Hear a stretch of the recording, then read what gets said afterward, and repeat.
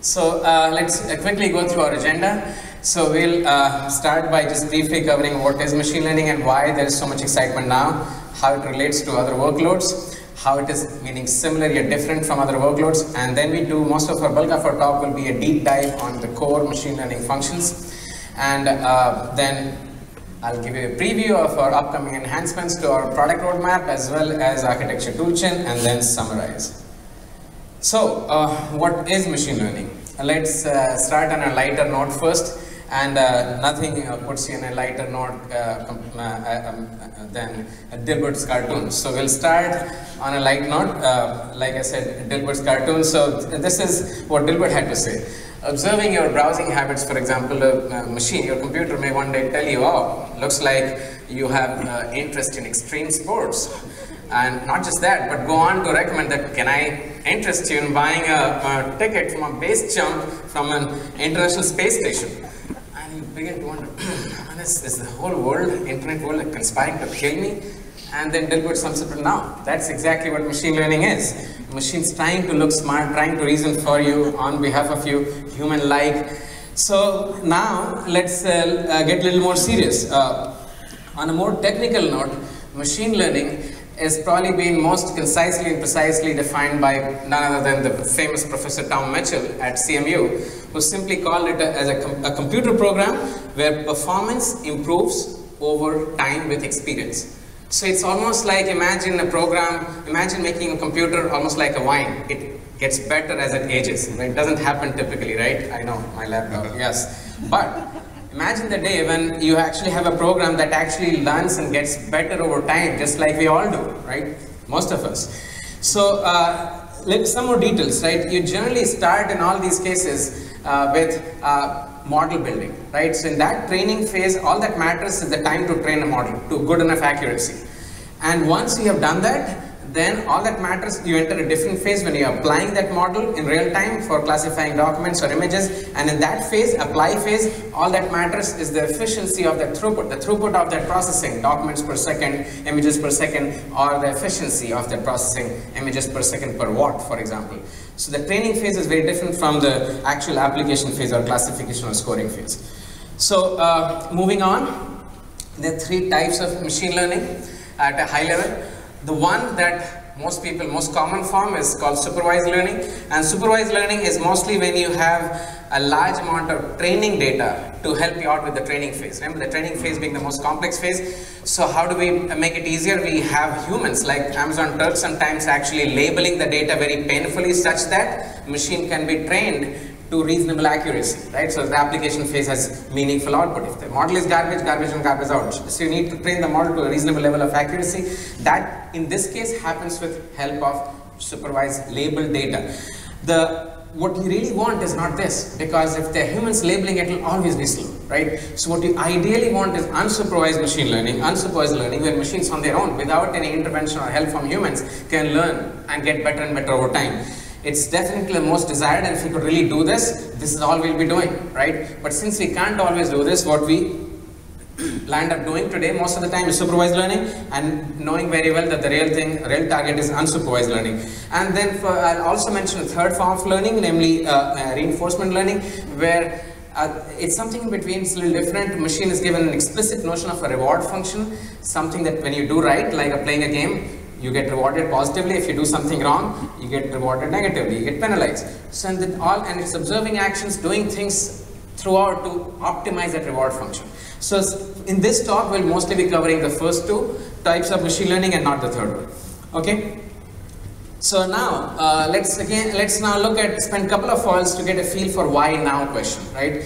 After all, machine learning is not new, it's decades old. So why this sudden interest in it now?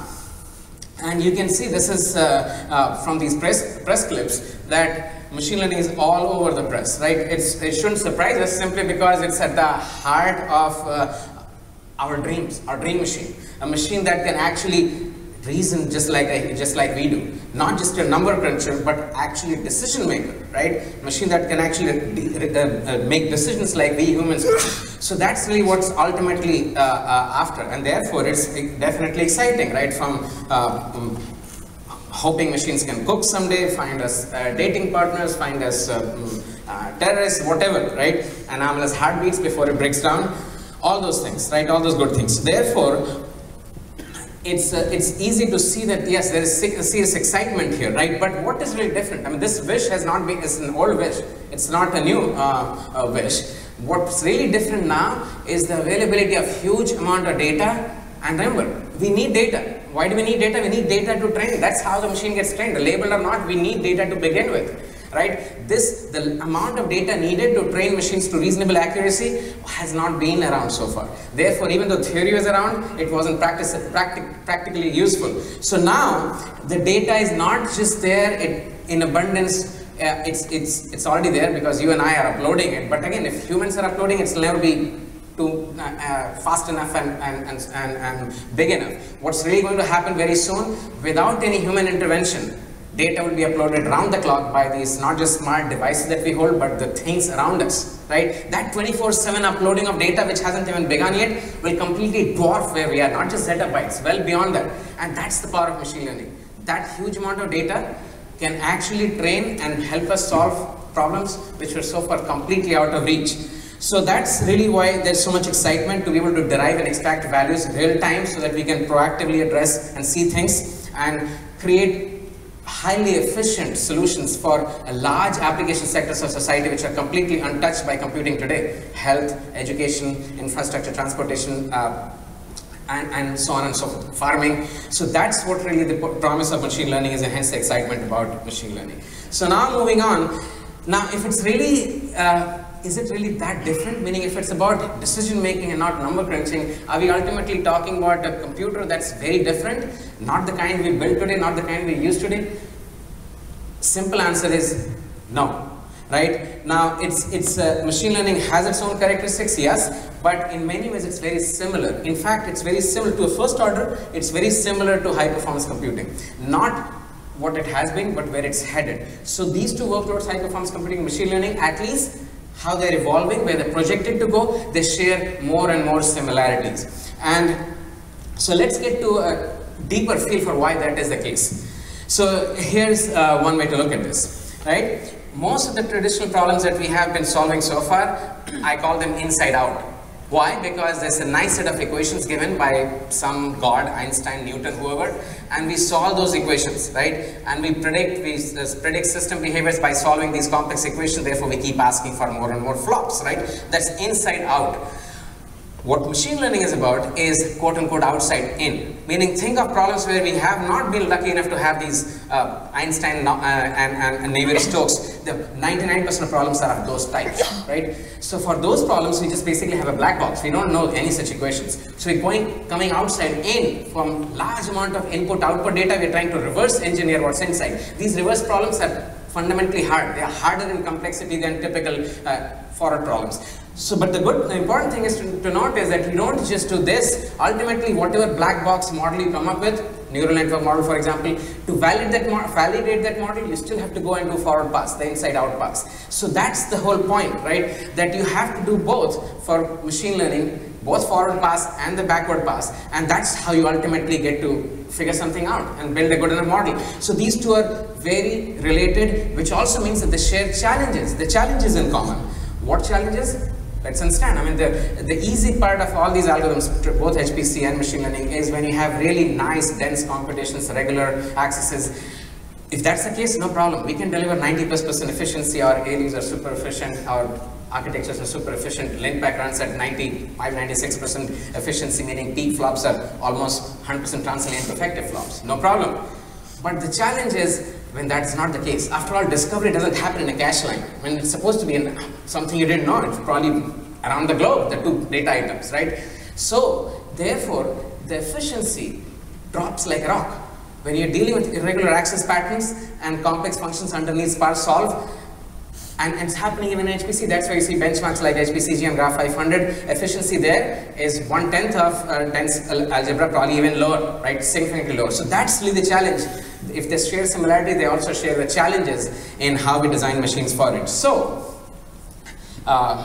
Like I said, the hard part being irregular access patterns. Otherwise, it's all good, and you can actually deal with the dense part and much easier and deliver the same as we have done for machine learning. So now let's again emphasize an important point, that when you look at these machine learning applications, the kind you see here, traditionally we have mapped our applications into these two extreme buckets, meaning if they're data structure traversal heavy, we call them the database type, and if they're really numeric computing heavy, they have become our favorite traditional HPC apps. Machine learning and graph analytics are somewhere in between, meaning they have significant amount of that numeric goodness, but they also have large portion, significant amount of complex data structure traversal. And if you figure this out, then you get rewarded by actually spending most of your time in these nice algebra routines, right? So it's beautiful in the sense that it does kind of cover that spectrum. And therefore, the point being that it's if a typical machine learning application needs all of this, both numeric computation and complex data structure traversal supported efficiently. If you think of building some cool accelerator offloader portion, that kind of offloading of a portion of compute, a graph processor for example, doesn't work, because it still needs to do other things which are very different. So you need to truly deliver a general purpose processor which can do both of these types of computations. So with this background, now let me just again emphasize that we will be focusing on this one primary class of algorithms, namely machine learning, and we'll do our deep dive. So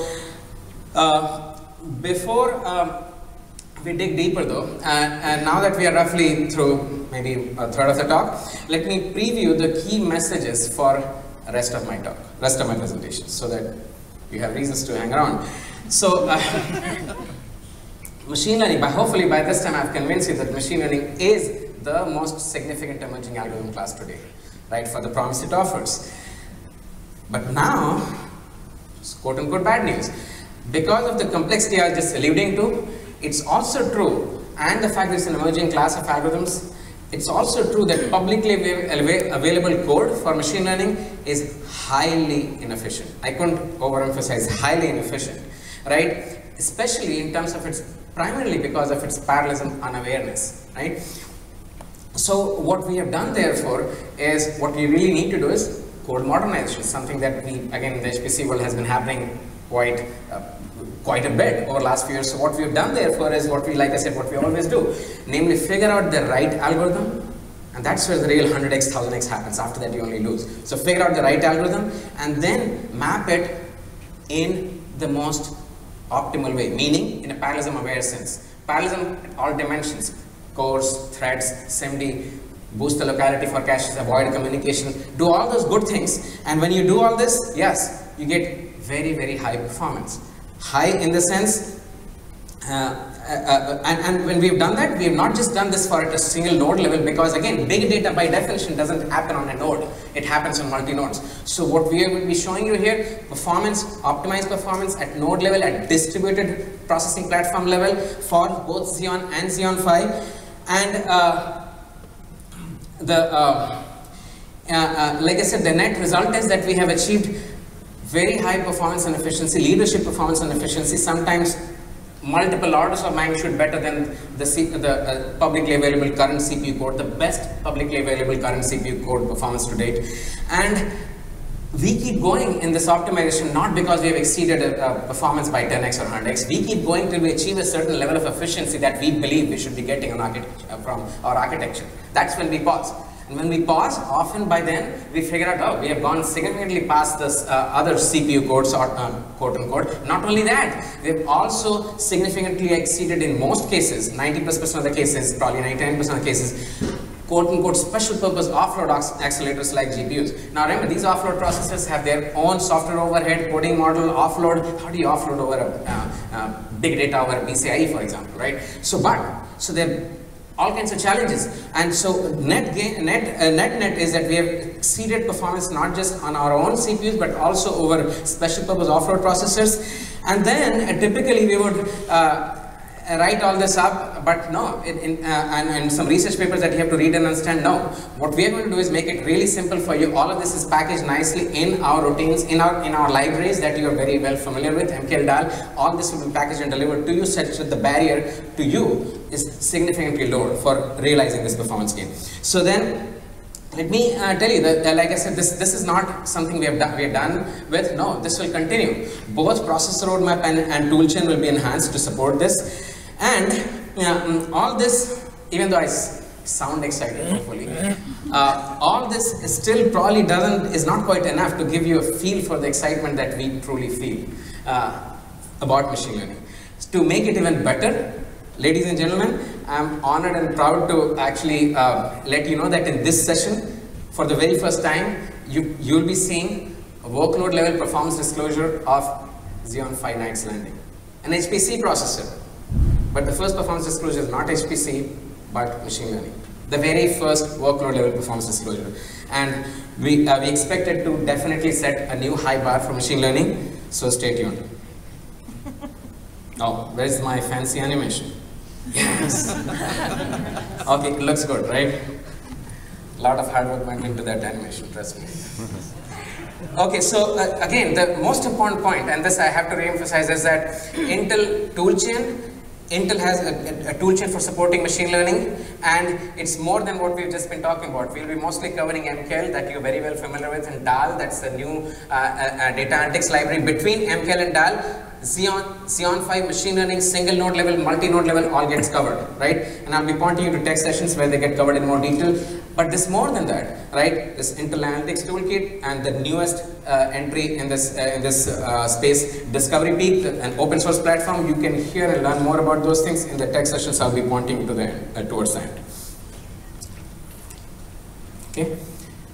So now the deep dive time, right? So what we've done here is again went out and carefully selected, picked representative enough suite of machine learning. We didn't just focus on something which was the most popular. If machine learning is popular, there's something popular inside machine learning. Probably deep learning. So we didn't just pick one and focus only there. We still had to do due diligence to the entire space of machine learning. So we picked, and we also picked non-trivial examples. So we didn't pick simple ones where I can show you a fantastic efficiency. We picked reasonably complex ones so that you have a feel for the spectrum of machine learning problems. And when we claim efficiency, you actually get a feel that we are claiming it broadly enough, right? And everything you see here again is available in MCAL DAL now, or will soon be available. The only item soon be available is that red deep learning box, right? And I'll be sharing a timeline with you towards the end of this presentation. So now let's start with the most simplest of all. Again, unsupervised learning, exactly the kind we want, and K-means, right? So now let's look at clustering, right? Clustering is the very simplest of all in some sense, right? Unsupervised learning problem, and it's one of the top 10 machine learning algorithms for a long time. All you do is you have unlabeled data, and you're trying to find groups inside it which are similar to each other and dissimilar from the other groups based on some distance measure. So for this simple enough problem, again, what we did again is went out and looked the best published result and made sure that we were able to match the parameters such that we can compare. I mean, we have our reason to pick these whatever parameters you see there, dimension of 784 or a number of means being that. We picked a public data set, 8 million MNIST data set, match everything, and again to just show you the point, this is single node Xeon Haswell, single node more than a year old processor, and delivering 3x better performance on one side when a number of means equal to 256 than the best published GPU result, and more than 100 times better on this other side when the number of means is 4096 than a Spark-based CPU cluster. The point simply being that it's not a platform, CPU 100 node or GPU whichever, right, 6 teraflop. It's what's really at the heart is understanding the algorithm and doing it right. And when you do that, the gains on the platform you have is very, very surprisingly good. Okay, to the point where it really exceeds everything that's out there. And we don't stop just at K-means, because even though it's a nice library function, we work with real practitioners to actually understand clustering in a real application context, because that's how it ultimately gets used. So in this specific case, we were given a data set where we could not simply apply K-means, because a very complex data set, a real cosmology data set, a very large data set, 1.4 trillion particle data set. And the clusters here are not the nice elliptic ones which happens typically when you have a Gaussian process underneath. In this case, some very complex processes, very random shaped kernel, random shaped clusters. And that's a real problem. In this context, we picked the right algorithm in density-based clustering, and There's no way for it to ever fit on one node, of course. Not only that, we need to scale it to the supercomputers of the world. And working in with Lawrence Berkeley Lab, we use and scale it to 100,000 cores, right? And the net result, we have achieved performance on a trillion particle data set, something which is 2-3 orders of magnitude when it was last tried a few years back on some other GPU supercomputer. 2-3 orders of magnitude over speed up. More importantly, we are now able to do in real time iterate through this 1.4 trillion particle data set such that scientists are now happy and they can see things that they never saw before. So continuing our deep dive, we have done we showed you two forms of clustering. Now let's go on to something that's not quite supervised and supervised learning, but it's made popular. It's been made popular recently by the quote-unquote Netflix challenge, collaborative filtering, right? Now, so what is collaborative filtering? Something, let me see if this Wikipedia image can help me explain this. It's very simple, right? We have millions of people, billions of movies, right? Billions of people, millions of movies, and you're trying to recommend a movie to a certain individual, looking at, and the individual hasn't seen yet, but you're going by likes and dislikes of other individuals and trying to find who this guy is similar to so that I can use the other guy's likes and dislikes for this guy, right? That's what at the highest level is. And when does it work? Why does it work? It works primarily based on this assumption that even though we have billions of people, we're not billion types of people, we're only few types of people, right? Good guys, bad guys. Even though there are millions of movies, they're not millions of movies, million types of movies, they're probably very few types of movies. Horror movies, comedy movies, whatever. Let's say actually there are only two. So then this large matrix that we're talking about, millions and billions, can actually be decomposed into just 2 rows, 2 column matrices. Now this decomposition is really what at the heart of this is, right? And that's solving this problem. On the other hand, is, even though theory is known, the algorithms used are quite not easy to parallelize. In many ways, the most common one is stochastic gradient descent. Again, hard to parallelize, right? This is an alternate way of doing ALS, and we covered in another session I'm pointing you to. What we picked here is stochastic gradient descent, again because it's challenging, right? It's challenging to parallelize. The most common, the most popular algorithm for it, Hogwild, right? Even though it's the best performant, doesn't quite scale, right? Doesn't quite scale. So what we have is we looked at a partition scheme which goes and discovers, somehow exposes more dimensions of parallelism, makes the scaling better, both within node and multi-node. For the first time, you're seeing Hogwild collaborative filtering scaling based on SGD to tens of nodes. So far, the scaling has been very difficult, even just to single-digit nodes. So we are showing results here all the way to 64 nodes. Communication cost is kept manageable, right? Only goes up by 2-3x, and therefore this net you have a decent scaling all the way to 64 nodes. The work is not done; it's continuing, but you see some exciting result here on stochastic gradient descent based collaborative filtering, both single node and multi-node. So now we move on to supervised learning, the most common form of learning. And again, let's look at classification, right? The important problem. And we, by design, we're picking again something not a simple regression like linear regression. Let's pick something a little more complex, right? That's the theme in the talk. So we pick logistic regression-based classification. What happens here? It's something like this, right? So imagine again trying to find. Imagine again a process where there are many parameters. At the end of the day, you're trying to predict something, just some categories, right? So based on all kinds of parameters, you're trying to predict whether a patient will survive or die. In fact, it's a very challenging problem we're working with our science and technology center at MIT on the MIMIC data set, right? Predicting patient mortality. Super challenging problem. But such things, at the end of the day, is just, is the guy going to survive or die? Very simple output, but very complex output. You have to look at the guy's life history and all the data, medical data, to be able to do that prediction right. So, and it's not typically just 2 classes, it could be multiple classes. Imagine being able to predict the 100-face die, right? Which its outputs. So the outputs are categories that you'll be predicting, and the reason it calls a little bit confusing regression is because you don't just predict the class, you also predict the probability associated, confidence level associated with that class. So that's how it becomes a continuous function. So what we are showing here is a simple example, cats and dogs, right? So if underlying process is has a Bernoulli distribution, you typically get this, right? If it was a nice binomial process that was generating it, you'll get nice elliptic shapes. But that's what happens. Many processes, the genetic processes are not binomial, not Gaussian, but Bernoulli, and that's when you see this. So what happens here? Again, we picked the hard problem, multi-class logistic regression, went out, did our due diligence, and found the best performing code, right? And the same theme repeats. This is the theme you'll hear over and over again. That yes, once we understood, analyzed, performed, and again I'm showing you here the Sandbridge number only because that's how we could do an apple-to-apple comparison, right? So Sandbridge has to pick all the right hardware platforms, did the most apple-to-apple, 60 times faster than the best published CPU result, and also faster than best published GPU result, right? Now, clearly, at least the GPU in this case has significantly more flops and bandwidth, right? So the point is not again flops and bandwidth, is how efficiently you can utilize them. Do you understand the algorithm and you're doing it right? When you do it right, scaling and performance on single node far exceeds anything that's out there. So continuing now let's pick something even harder. So again, those kind of squiggly curve, but now let's pick something even uglier.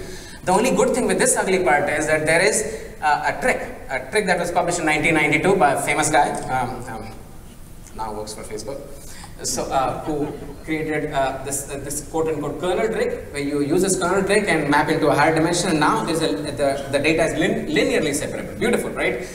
Now, when it works, fantastic, very powerful. In fact, till deep learning became popular, this was the trick talked about more. Support vector machine was all over, right? And where people were building support vector machine processors, just like deep learning processors. Now, by the time the processor design is over, the technique is in place, right? That's the whole power of general purpose computing, right? So, support vector machine again, because it's probably the most popular technique for a long time, like up until recently, it was easier for us to actually go out and find the most types of coding efforts done, right? In fact, this was the very first technique which was ported to GPU, and the GPU being GTX 8800, very, very old, one of the earliest GPU attempts. But the work was so good that it actually made it to the tier 1 machine learning conference, ICML. So we picked all such codes, right? And libsvm is the most popular one used for CPU, but there are 3 flavors of GPU codes.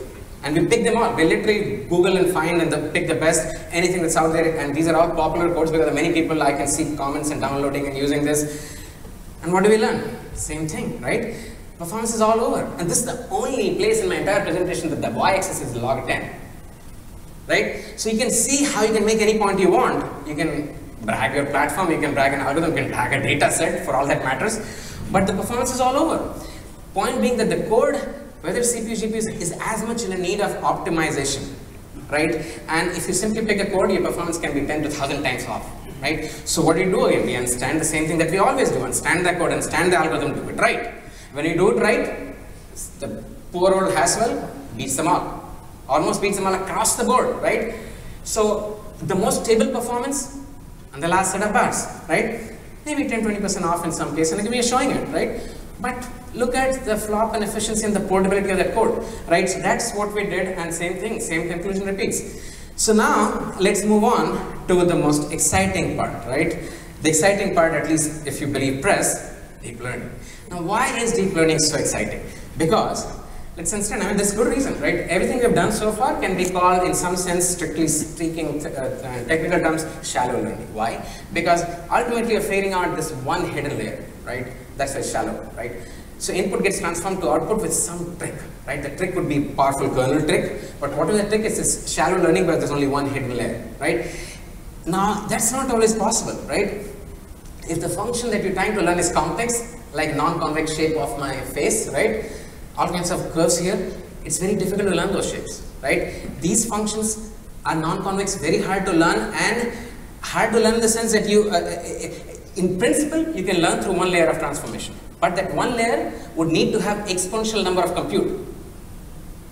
On the other hand, if you're looking at it, if you can actually map it to a deeper representation, then you can do the same learning, but with polynomial number of compute. That's the fundamental theorem that excites everyone. That it's actually feasible to learn a deeper representation and implement it because the compute requirement is polynomial, non-exponential. If you could learn a deep representation, but training and learning a deep representation has been the hard problem. That's why it's not been practiced up until now. So now let's look at, therefore, this interest in deep learning and where it has been shown to be very effective, the most popular place being ImageNet, right? Learning images, finding cats and dogs, right? Again, with huge amount of labeled data, that heroic attempt done by our professors we work with very closely, Fei Li and Kylie, created this 1K labeled data with Amazon Mechanical Turks, and deep learning has been shown to be very effective for this. Effective to the point it's actually beating human accuracy levels, right? So what is happening, right? Why is it doing, like I said, so well, and how? So let's again look at a little bit deep learning in action, a little slowly, right? So deep learning in action is something like this, meaning you input large number of images, right? In this case, they're all images of dog, right? My daughter loves dogs, not me, ironically. And these are all very complex images of dogs, right? They all look dogs to us, right? And to any kid will easily spot them all as dog. But look at those images. They're not simple, nice, affine transformations that we know how to deal with in graphics, right? We know how to deal with those. Rotate, translate, whatever. These are very, very non-linear, non-affine transformations, right? And they're still very much a dog, right? But to technically describe those two as still dog is very, very hard problem. And therefore, if we can actually figure this out and train a deep enough network to do this right, powerful, right? And that's what happened with enough such training data. When you first feed in, you get some garbage out because the network is not trained. It tells you a fly, could have told you Madonna, doesn't matter, right? Some garbage. You look at the, and since it's trained data, labeled data, you know exactly what this image is. So you propagate the difference between that output, the garbage output like fly and dog, the right output, back. That's the back propagation. You adjust all the weights such that next time around, the network is more likely to say dog than some random incorrect output. This process goes on and on and on till you reach a good enough level of accuracy on some test data set, right? So that's what deep learning is. And the power of it is this art of what is the right feature, what's the right metric to be looking at, what are my top components, the UPC and such things. You don't have no such human involvement in giving you the right feature set to distinguish out. The nose is the real distinction for separating between humans. I don't need to know that. The feature set, the feature engineering is not a human art here. It's automatically learned. That's the whole power of deep learning. And you see actually it's very meaningful representation, meaningful hierarchical representation. Why? Because you can see that as you go deeper and deeper in the network, you actually begin to see a cartoonish image of a dog. That's how we actually look at people. When we look at someone, we kind of remember, you can look at me and say, you may not remember the gory details about me, but this guy looks like some Indian, right? And that's it, that's the image you carry in your head, right? After you know me for a while, you can almost write an equation for me, but maybe never, right? But so what, you can still begin to predict, this guy has to talk fast, he looks, and all those things you immediately predict, right? So, because you have an image, that's how we understand and remember people, right? Over time, we get better and better, you can probably begin to predict all my hand movements, right? Towards the end of the talk, but initially you don't. You have a coarse representation. So as you go deeper and deeper, you actually have, it's a hierarchical representation that the system automatically learned. That's the whole power of deep learning. So now let's talk about what happens here, right? So again, what we did is, like I told you, what we always do, we go out and challenge ourselves. And this one was easier to get challenged. Why? Because the challenge is already out there, right? People are competing in this challenge, namely ImageNet. So we just picked the last 2-3 years of winner topologies. These are called network topologies that have won in last 2-3 years, like in fact 12, 13, 14. AlexNet, Overfeed Fast, and VGGA, right? And for those complex enough network topologies, we optimize. And again, the goodness here is that there is actually a core library that can be created again, because the same set of functions that keep repeating. And that's what we are taking in and putting it in MKL. So that once we did the job right, we were able to use the same core compute optimized functions across the board here for different network topologies. And each case, we are getting performance significantly above, many times more than public level code. Public level code, again, for the reasons sometimes have to do with frameworks, sometimes have to do with not being able to use our tools right, or the tools themselves, libraries themselves, missing key functions, all those reasons. But the net is that when we do it right, we see very significant performance gain for all the complex topologies that we know of. And when this happens, especially because here we are talking classification, so we already have a trained model somehow, and all we care about is this throughput of classification. Since We are talking here throughput, efficiency matters. And you really have a task that you would probably keep repeating forever. If you have a well-trained model, you probably never train it again. You just keep classifying rest of your life. Doesn't happen often, but when that happens, the efficiency is all that matters. Time to train doesn't matter. You already have a trained model. All you care about at what rate you can cycle through it, right? So anytime efficiency is a primary metric, we are, even though we love Xeon, it's the hardest thing to beat, right? We do look for what is the right thing from the workload point of view to accelerate. Can this be made even better, right? So we look for, and by any metric, and this is how Xeon Phi was created. For HPC, we found that they can be productively offloaded, at least the compute kernels which didn't have such big data to be transferred over PCIe. We could productively offload them and net still speed up an application. That's why we created a co-processor card, Knights Corner for Xeon Phi, and the whole line today, right? Of course, so we know the art. We tried the same again. We would have loved if the same thing worked here, right? But unfortunately, it's very challenging because of the simple reasons. They are complex functions, they come with complex data, offloading and still delivering and speed up overall for the application is non-trivial, right? But on the other hand, something that we really understood very well, so how about this one? This one we really understand, we can have super efficient implementations. So in this specific case, when we tried that, we were not quite happy with the performance, but we are very happy with the performance, energy performance, which does matter in this case, right? Images per second, not just that, images per second per watt, like I said, right? So on that efficiency metric, we were able to successfully and productively offload to something exciting as in what? Let me share that excitement with you, right? So this is the one time you'll see in my presentation, FPGA, yes, we were able to use FPGA platform from Altera, and efficiency, performance is one thing, but more importantly, the efficiency, images per second per watt, for again, all the disclosures here on everything, right, AlexNet, for CNN classification, forward path, boosted by more than 2x, 9 plus 9.27 images per second per watt measure power data, right, at least all the Xeon memory host everything. Now this 9 images per second per watt again is leadership, right? There's no publication out there claiming on any platform this energy efficiency for doing something that we otherwise understand very well, and in a way is very simple, right? Images seen in classification, right? So power performance improved by over 2x when you bring, if the metric of goodness is energy efficiency and not just performance and not just for machine learning in general, but for this specific function. Right? And choice is yours. Now, moving on, as I said, the real challenge is not classification. That's in fact we would want to be only doing classification. The real challenge is training, right? Training. How do we train a model that's good enough so that we can then spend all our time in classification, which can even be done in lower precision, right? 32-bit, 16-bit, even lower. So it's beautiful. I mean, it's totally figured out. I mean, if all that matters is classification, we can probably build a real CNN processor, and then maybe the deep learning goes out the door and then you'll throw the processor, but you can actually do it. We know how to do it, right? Now the point is that the hard problem is training. So we always challenge ourselves. We sign up for the hardest problem so that we can go brag on the #1 conferences in the world and win Gordon Bells and whichever awards which we tried, and we keep, actually last year we had a Best Paper Award nomination, Gordon Bell nomination. Prior to that we did win Gordon Bell, Best Paper Award. So we do and always constantly brag and challenge ourselves, right, to the tier 1 the work conferences around the globe. So in this case, again, this being the hardest problem, we of course significantly sped up our Haswell code, right? Significant in the sense it's the only time you'll see speed up numbers, that whatever that the cafe integrated public code that everyone uses, this is 14 times better once we did the optimization. Why is this important? It's important for one reason, because you've probably seen public press showing GPUs 15x, 10x, 20x, 17x better than CPU for doing AlexNet training. Okay.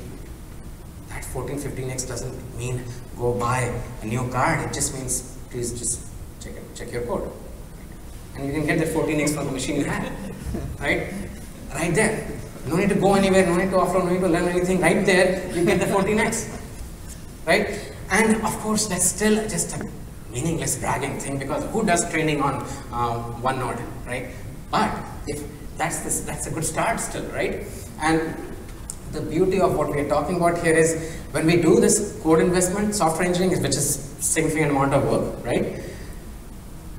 we definitely want that investment amortized over space and time, meaning machines, other machines in the time frame and over time.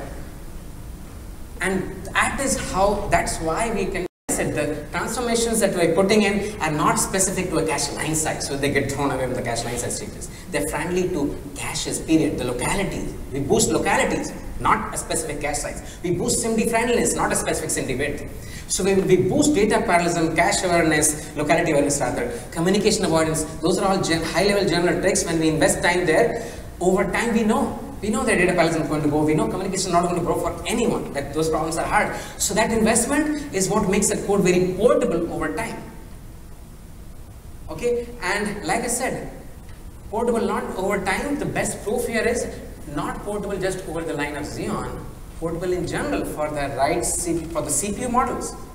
And we now have something called Xeon Phi, new Xeon Phi, Knight's Landing, which actually shares that fundamental compute model. It's also not a no offload anymore, for the reasons I told you, our learnings with offload. It's a processor just like the other one. So all our code, our learning, our training, our scaling, all codes nicely, right? We don't have to figure out which magic function to offload. So that investment preserved.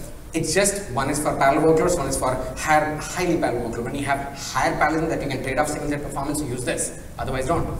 So when you do that, this is the case. So this is the one I gave you a reason to hold on to your seats. Yes, the same code, that beautiful code gives you another 2x, right? Out of the box, right? On Knight's Landing, right? Now again, this is our silicon-based projection, not simulated or spreadsheet or anything, right? Silicon-based projection.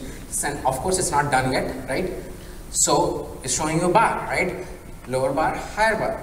And trust me, both bars are improving over time. We haven't paused either one of those. Both bars keep going higher. Okay, so the work is still continuing, but where it is already now, right? It's already preserving our software investment, rewarding us for doing the job right for Xeon. That's the power of doing it right, figuring it out right, and keeping the compute model more or less untouched, right? Unless it really needs to change. We haven't seen a reason for it. Right? So again, but like I said, it's only the easy part of the problem, right? It's the toy part of the problem. This problem really, the real challenge has been multi-node scaling, right? If we could scale like that, we can go to the clouds of the world, right? That's multi-node scaling is very hard here. Why? Because large amount of weights get updated, that whole data, all of these, that communication really chokes you, right? Anytime you go into node.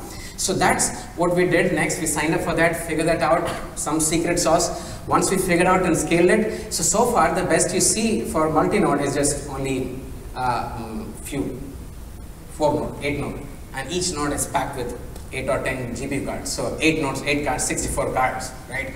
Custom supercomputer. Why? Because custom interconnect, right? So somehow you build a custom appliance to reach a certain level of performance. Why? Because multi-node scaling is hard. So we figured that out, we figured this problem, we signed up for this challenge, and which we will be publishing soon. And the net, again, our favorite Haswell scales now beautifully, not just to 1 to 4 node, which itself has been a challenge, all the way to 64 nodes. And again, we are not done yet. This scaling will go on. We have tricks not yet implemented to hundreds of nodes, right? So we have solved again the hardest scaling problem here, and that Haswell itself, not only single node, multi-node, it scales down to for this. And now again, we are revealing all these details because typically these performance numbers are very hard to compare. People will make a claim, I can train 100 times faster on something somewhere. But how do we compare the performance? It's very hard. So we are trying to change that. We're setting a new standard again, disclosing all details so that that comparison becomes possible.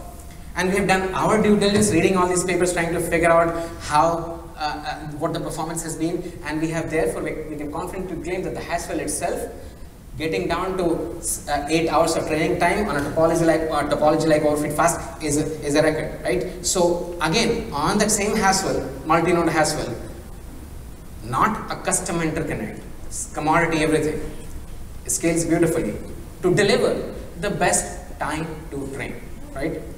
And again, of course, it doesn't stop there, the same story repeats, right?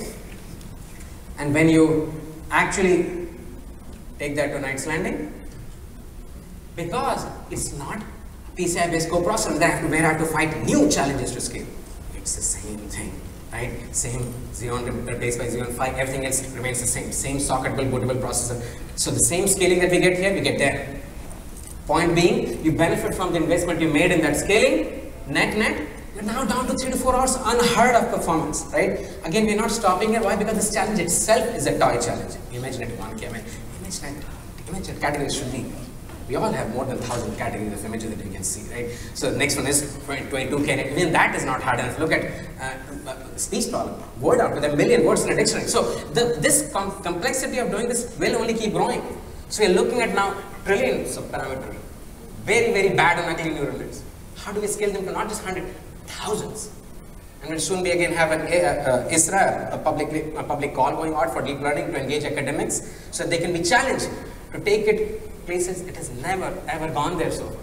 We're not talking winning ImageNet with 8 cards or 8 nodes. We're talking solving real hard complex problems on very, very large machines, very, very large systems, supercomputers of the world, everything fair game. Not only that, we also look at the scaling it so it becomes really easy in the commodity environment, clouds or clusters, so you can have very high performance at a very low affordable cost.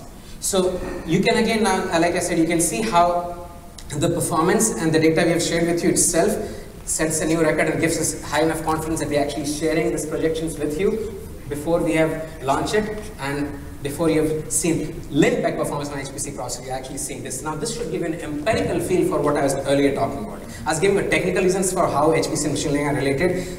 Empirical evidence is right there. Something designed for something else is actually delivering leadership performance for something else. That's why these two things are really related and similar. Proof is in front of you. So now, moving on. Now that you've seen a preview of our roadmap and our hardware capabilities, now let's look at, like I said, everything we have talked about so far. Typically, in our old days, we would publish all this at those supercomputing, government, machine learning type conferences, and then say, oh, here's my cool paper, read it, and you'll be super happy. No, we're not doing that here. Yes, you can still go read our papers, but you don't really have to, because all that goodness is being packaged in the diamonds you love, like MKL, this thing that you're already familiar with. So that we take care of over time, scaling the performance on whichever backends we have, and you can relax because it's actually doable here, just like HPC. The core functions are very few. So if we simply go and take care of those, you'll be happy in dealing with your natural language processing or your Chef Watson-like applications, because at the heart, we're talking the functions that we understand the most, and we can scale them so that they move with technology.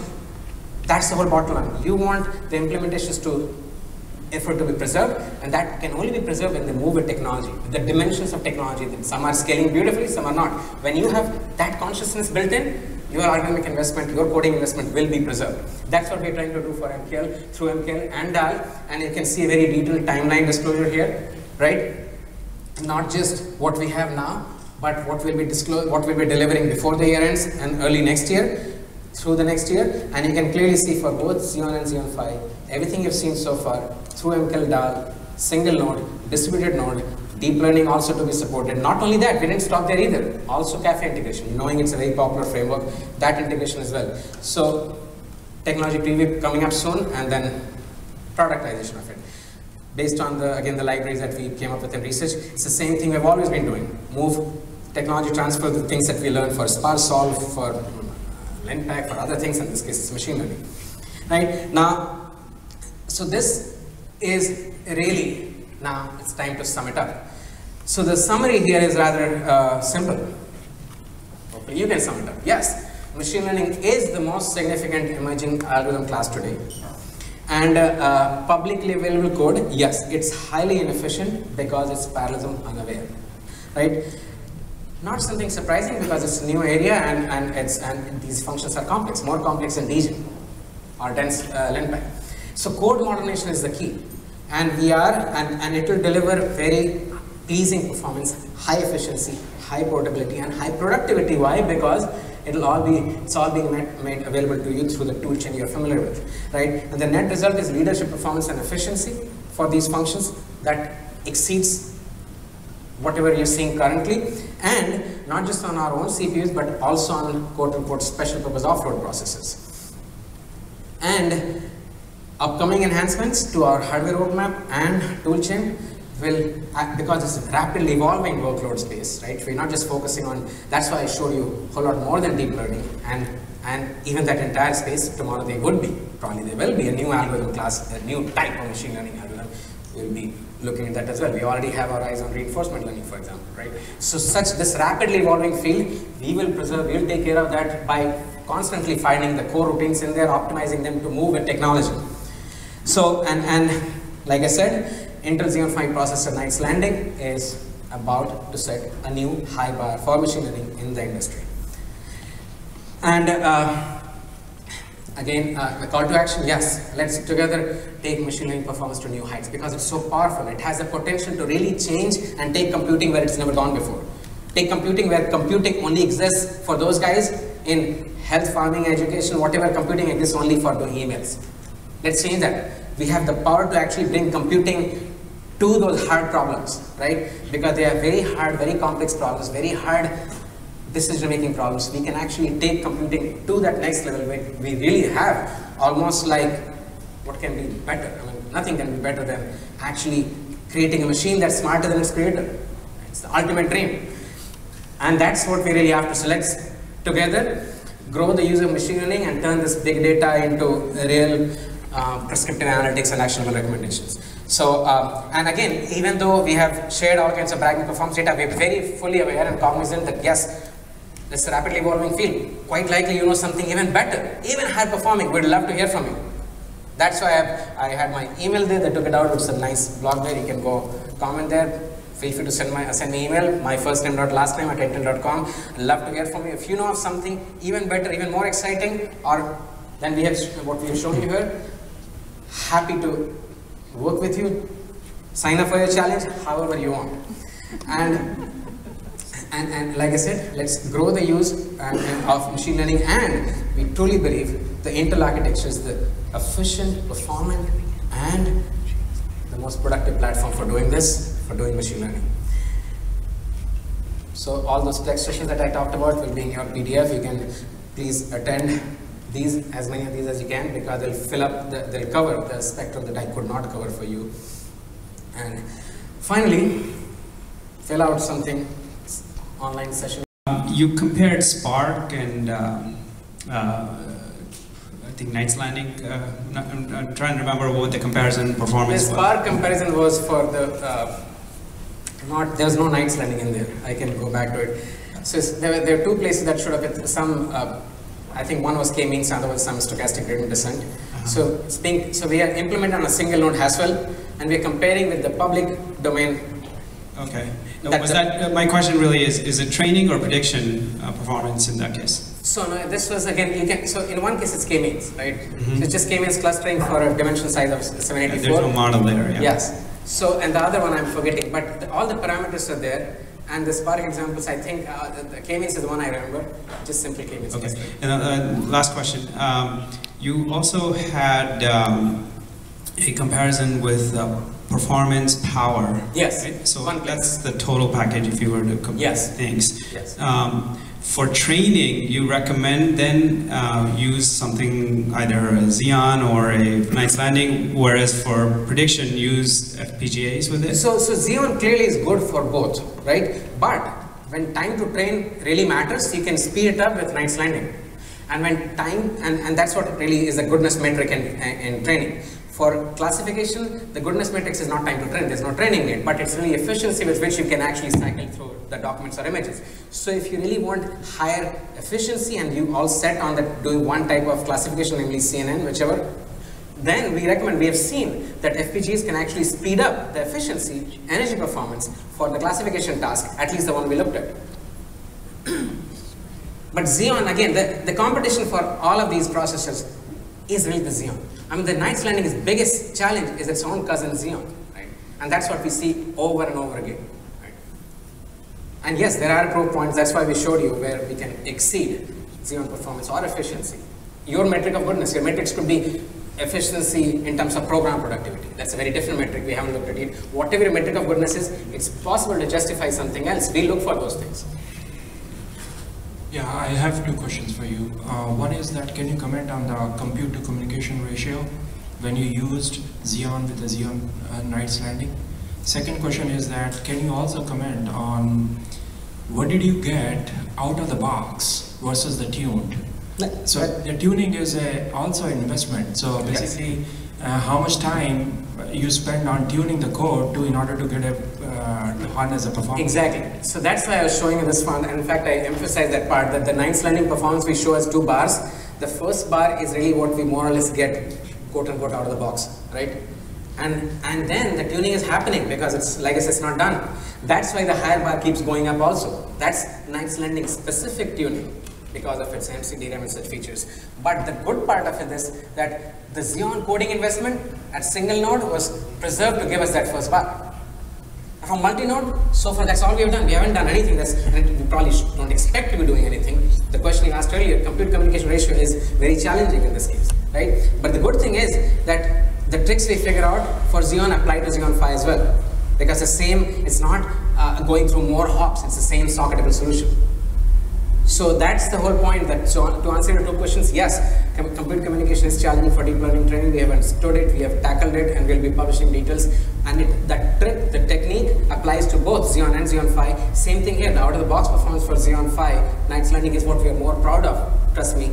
And then, of course, tuning will further improve and probably will keep happening.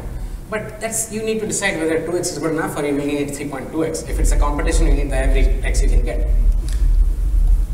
Hi, on the FPGA implementation, did you use a QPI attached FPGA or a PCI attached? It's PCI attached.